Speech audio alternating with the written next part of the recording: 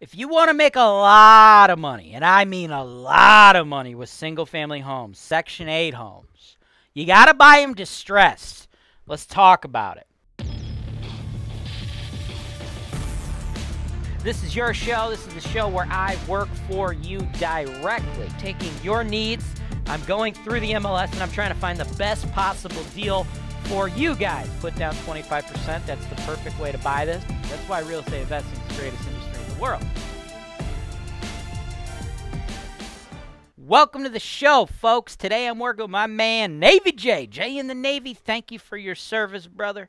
Today I'm going to help you buy a distressed property, utilize the BRRRR strategy, then utilize Section 8, then make as much as 88% on your money, bro. And the best part is my team will be the boots on the ground. We'll do everything. Property management, construction, maintenance, the whole shebang. We do it all for you, brother, because you're out there in the Navy doing that, right? For other folks who may be watching this, if you're interested in making the big money, as much as 88% return, right? What you need to understand, folks, is you got to get in contact with motivated sellers who own distressed properties, right?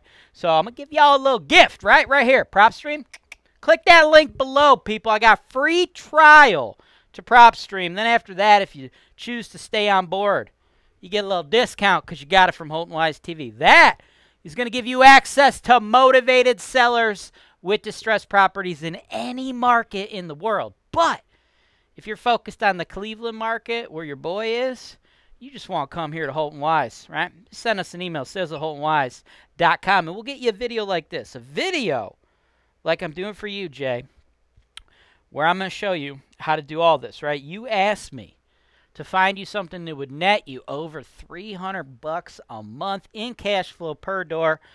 We've hit that pretty close in a few of your other videos, but if we can get this one to go, bro, it's going to clear that by $68. That's my estimate. Let's take a look at all the details of the numbers right after this. Hey, Steve. What are you doing?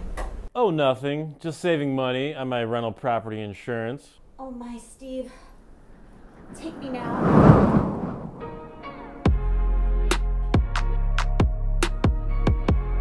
Holton Wise, real estate investing made easy. Wow, I'm so glad I clicked that link below. Welcome back. What we're doing, folks, what we are doing is a BRRRR deal in the Cleveland market, and we're going to make a ton of friggin' money on this thing, okay? We are going to be able to make, I'm projecting as high as an 88% return on the investment because we're doing a few things here, right? We're utilizing the BRRRR strategy. Buy, renovate, rent, refinance, repeat, okay? You buy a crummy house, and boy, oh boy, this one is a crummy house, okay? This is a very crummy house, okay? The thing is just friggin' destroyed. It doesn't actually look bad from the outside, which is good, right? Looks like it's pretty okay from the outside, but the inside, holy crap, right? You can see it's just destroyed, dude. It's any and everything needs done. Kitchen, bath, floors, walls, okay? Probably a roof if I had to guess, okay? Hopefully the electrical is reasonable, but I'm sure we're going to need to do some electrical work as well, okay? We have to achieve our goal here, we have to utilize like a wide buffer, okay? So we're going to be making a low offer, right? So again, we're going to be combining multiple strategies here. The first one being the BRRRR strategy. The second one, we're going to be utilizing the Section 8 program to maximize our returns. And then the third thing we're going to be doing is doing a low ball offer. Why? Because the reno is going to be so intensive. I want to leave a ton of buffer room, okay? 5921 Merrill Ave, Cleveland 44102 is the address. It just hit the market at $39.9. We can't offer $39.9. That would be crazy in my opinion, right? What I want to offer is $25. Why? Because I think we're going to need to spend 40 grand on a reno, right? That puts our all-in investment at 65. Now, here's the thing. With that 40K, we're looking at walls, right? We got to redo all the walls, patch all those holes, right? Electrical behind the walls. We're not replacing like all the wires in there or anything. But we got to probably do some electrical work, too. I'm sure there's improper stuff throughout this house, right? We got to do all the floors, right? Those floors were destroyed, so we got to probably just lay like a vinyl allure over the top, right? Whole thing, okay?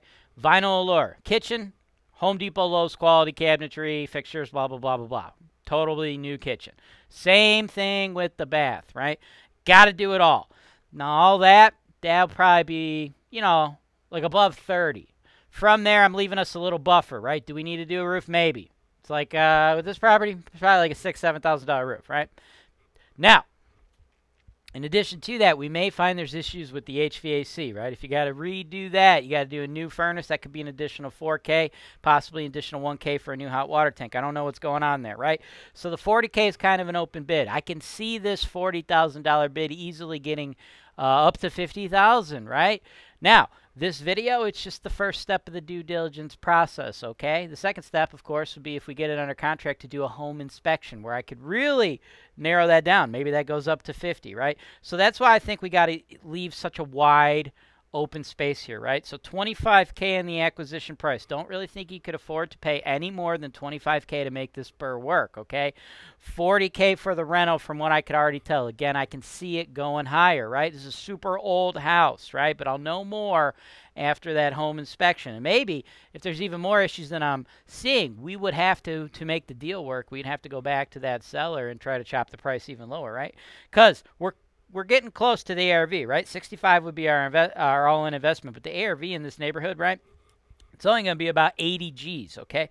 But here's the other thing. This is where the Section 8, right? Section 8 program ties in. This is actually a friggin' 5-bedroom house, okay? So we get ourselves a 5-bedroom voucher tenant. Woo! We're looking at least $1,100 in rent, $13,200. Normally, for a normal 5-bedroom, I would anticipate a higher amount of rent. I would give you guys a higher rent estimate for a 5-bedroom voucher. But the house is not that large, okay? Even though it's got 5 bedrooms, it's not like a massive house.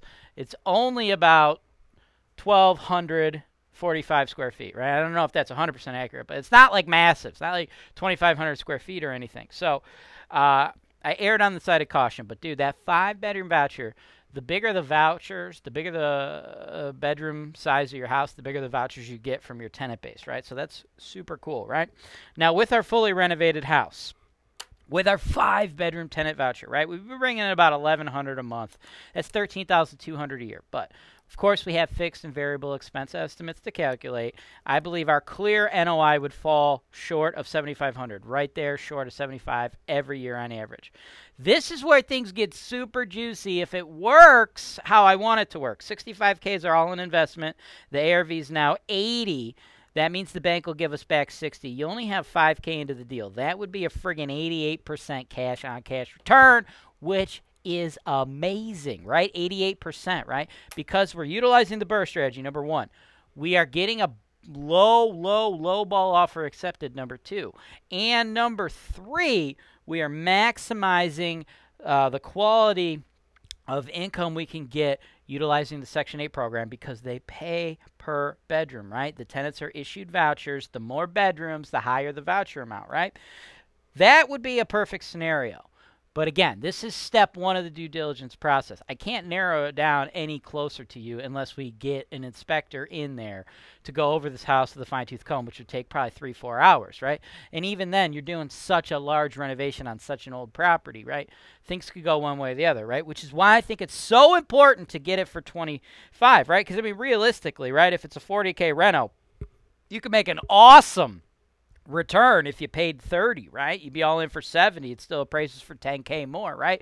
But I want to give us that buffer just because I believe there's, you know, going to be quite a bit of variables. And you have to understand that if you're investing in these types of deals in these types of neighborhoods, folks, the larger the renovation, the wider, you know, the wider amount of variables you're letting into the thing, right? If it's just like a house where all you got to do is paint the bathroom or paint a kitchen or something or paint a living room, like it's pretty easy to figure out what we got to do there, right?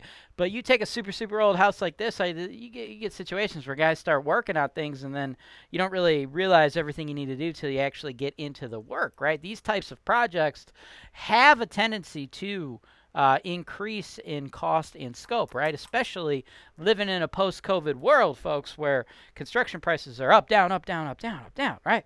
But again, all of that is why I believe we need to make such a low-ball offer. And I also think we have a pretty good chance of getting it accepted. Maybe not today. Maybe the seller thinks about it for a little while, and maybe he really thinks somebody will give him 40 for it. I don't really think so. I think there's not a lot of people out there who are willing to take on such a big project, right? Holton Wise, we're one of the only people I know that renovate these kinds of houses as often as we do. Like, it's a big friggin' project, okay? So this guy may not find himself a buyer willing to pay his price, because his price is crazy. This doesn't make sense. I don't see how anybody could pick this thing up at 40 and turn it into a profitable deal. That just doesn't make sense, right? So he might not be open to 25 today, but in my career, what I've done, you know, I've done this for years. I've made a ton of money doing this, right? You send out a bunch of low offers, and, you know, sometimes they get ignored. Sometimes people say no, but guess what? 3 months down the road, if they haven't sold to somebody else, those sellers, they start trickling back to you. 6 months down the road, some people take a year, right? Sometimes they really believe that they know the price, and this guy thinks it's 40. I don't, okay? So, you know, it's a numbers game, man. When you're trying to make huge returns, 88% returns, lots of things need to go your way. And the more shots you take, the more shots you're going to make. Thanks for watching. Subscribe to HoltonWiseTV for more financial information, education, and entertainment.